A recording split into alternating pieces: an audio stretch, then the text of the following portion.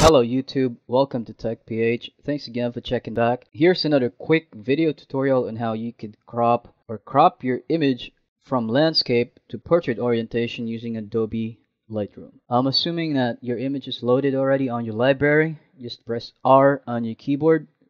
Select the image first, press R, and it's going to give you those markers. Now what you have to do is to press Shift on your keyboard, hold, drag in. Then you'd notice that you are on a landscape mode or orientation, but when you just push in further, it's going to transform that instantly into a proportion portrait measure.